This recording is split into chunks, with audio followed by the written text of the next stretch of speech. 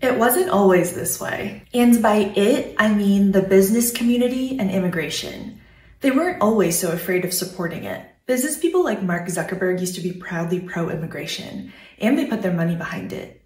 Now, he's saying he's done with politics. In fact, business leaders used to get extremely involved on Capitol Hill, fighting for immigration reform. In 1996, Republican presidential candidate Pat Buchanan was running on an anti-immigrant America First platform, just like Donald Trump is now. It helped inspire the most anti-immigrant legislation in Congress in nearly a century, which looked likely to pass. But then the business community, which relies heavily on immigrants for its workforce, stepped in. Lobbyists for early Silicon Valley and Seattle tech companies like Intel, Microsoft, and Hewlett-Packard swarmed the nation's capital. Working alongside many other business groups representing the construction, agriculture, hotel, and restaurant industries, they spent a ton of time and money attacking the anti-immigration bill, finding common ground with Hispanic organizations and the ACLU. Eventually, their coalition defeated the proposed bill, forcing Republicans to pursue a scaled-back measure. And after a few early primary victories,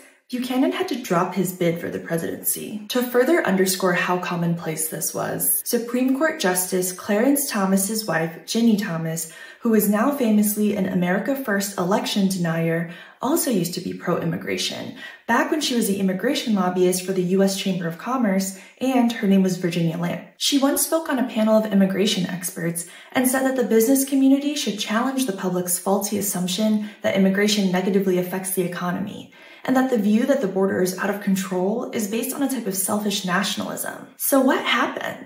According to ProPublica interviews with more than 20 leading business lobbyists, the US business community has backed down because they've calculated that they can still get corporate tax cuts and slash labor and environmental regulations from Trump's anti-immigrant version of the Republican Party. One former longtime Chamber of Commerce lobbyist said, "Business leaders are more willing to spend money to advocate for cutting taxes, including on inherited wealth, and to get involved in policy debates over workplace safety regulations or workers unionizing, than they are to put their resources into immigration reform like they used to." But businesses' need for immigrant workers is arguably greater than ever. The US-born working population is in significant decline, and at least 8.2 million jobs nationally are sitting unfilled right now. That's untapped capacity that companies could unleash with immigrant workers, who are younger on average. Without immigrants, small businesses around the country that rely on in-person work would struggle severely.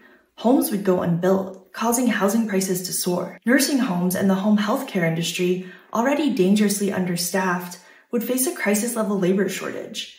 And big tech would lose some of its best and brightest. But still, advocating for immigrants, who are such a big part of their workforce, is no longer something the business lobby is openly doing in the Trump era. While this problem has certainly ballooned under Trump, it started long beforehand.